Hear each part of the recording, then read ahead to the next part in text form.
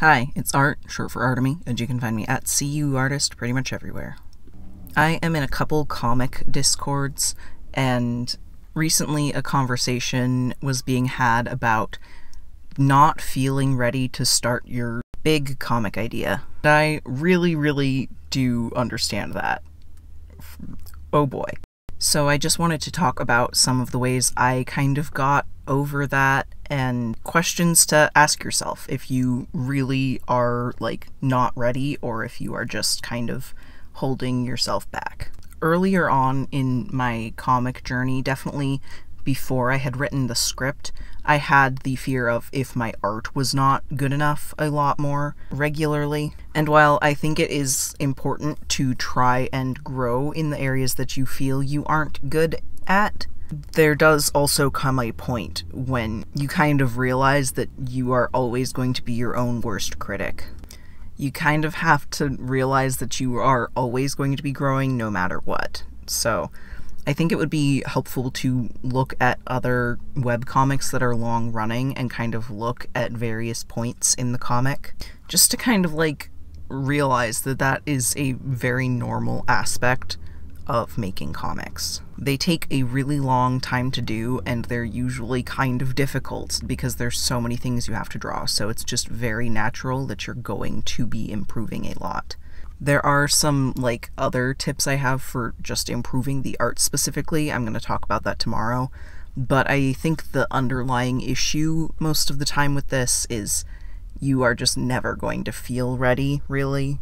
There were definitely moments where I was like, this is, my big idea. This is the reason why I got into art. What if I'm not going to do it justice?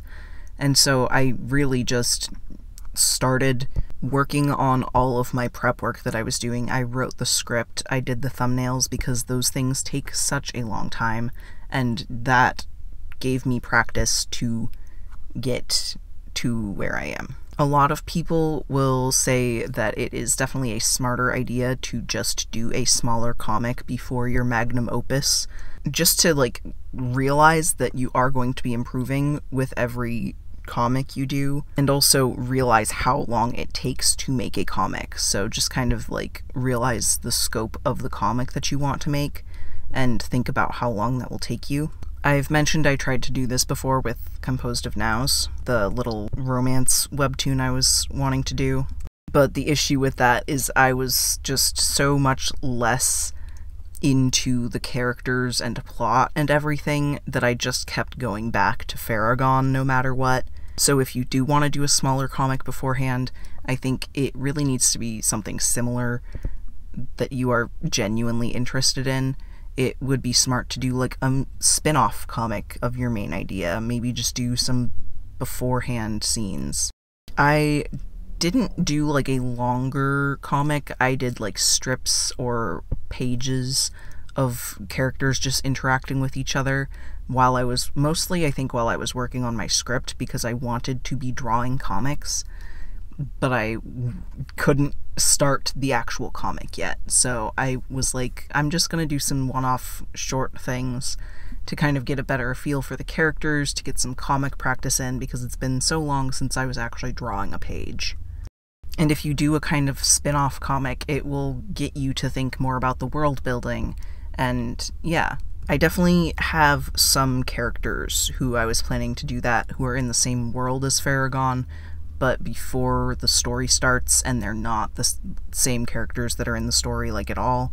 But I think I came up with them after I had already done most of the scripting, so it was just kind of not as in my brain as it could be. So yeah, I think the major reasons for not feeling ready are usually just kind of a mental block, but sometimes you do really want to have some improvement beforehand, and I think doing a smaller comic might help with that, or starting to work on the prep stuff for the comic. Like I said, tomorrow I'm going to be talking more about studying and practice stuff a little bit more in detail. But I think it is really worthwhile to, ask yourself if you will ever reach a point of feeling like you're ready. Are there solid goals you have in mind that are the ready point of actually starting? And also, think about past you. would you from 2 years ago think current you is ready? And just try and like get some perspective on what your art level is, and just know that a lot of the time people, if they see newer pages that look good, they will still work through the older pages. As long as they're like readable, people will still read through them to get to the pages that they really were excited to see.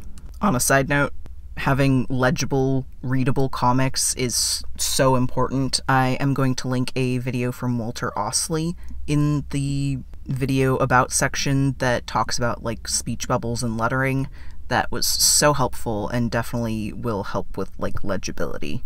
But other than like readability, people are mostly interested in the story, and they might click on it to start with for the art, but a compelling narrative is really what will drive continued reading.